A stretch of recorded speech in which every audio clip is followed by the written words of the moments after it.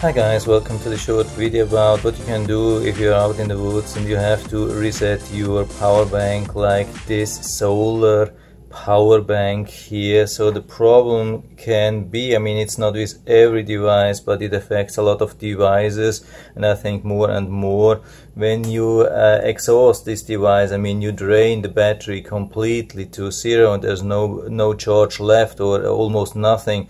Then there's some electronic or logic inside which prevents from damage. So if you would drain battery even more, it could be damaged. So they stop it and they indicate that usually with blinking or just not starting anymore. It's a little bit different. So I simulated this situation here with this load tester here.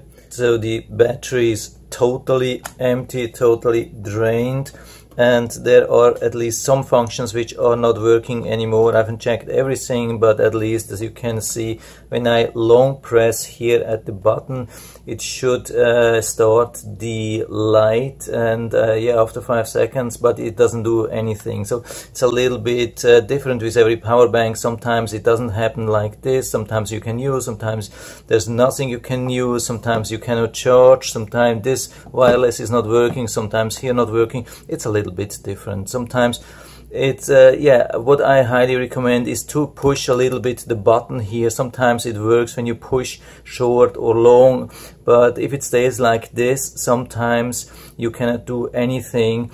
And the problem is when you're out in the woods, and the only way you can charge this, of course, is with solar. The sun, you put it out in the sun and charge it. And the problem is that the logic, the electronics inside still says, no, actually, even though it's pretty full, you can fill the battery up to 100%, and the logic still says, no, I'm not going to do anything unless you attach it to a wall charger. That's a problem.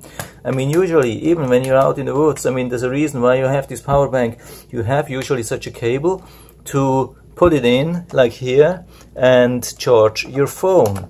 So this is how it usually works. You take your phone, let's say it's your phone, and you charge it here, put it here. But you can also do something else, and I highly recommend to be really careful with that and only use it as a last resort option. You can connect your power bank with your power bank, like you would charge it, and the power bank itself doesn't know that there is that's the same cable here, so it just will feel the charge. But of course you have to be careful. It's some kind of short circuit, and you definitely should only use this as a very last resort option if you need urgent power to charge your phone, call the police, or have light during the night when there's something and you really need it. Depending on the power bank, depending on the type, there are lithium ion, there are lithium polymer,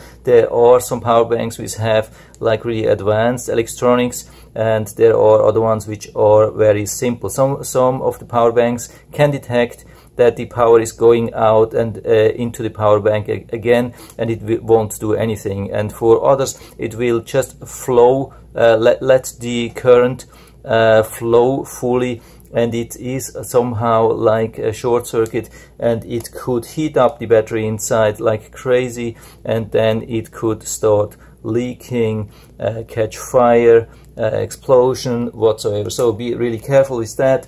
Do it only in emergency situations. So I'm doing that now, and you can see it's looking like it would charge somehow. So I stop it again, and it goes back to a steady blue light, and steady blue means it's normal situation, and it should be possible to start the light again with pressing for 5 seconds. So let's do this, and you can see, even though we haven't been really charging it, and of course I shouldn't be using that for too long time, but if it's an emergency situation, that's maybe your last resort option, and maybe it helps you if you know that. And I hope I've been able to help you a little bit with this video. If you have any questions, or comments or better solutions, just let us know down in the feedback area. I'm always happy to talk about these things and learn new stuff. And if you like the video, give me a thumbs up, subscribe my channel. Thanks for watching and see you next time.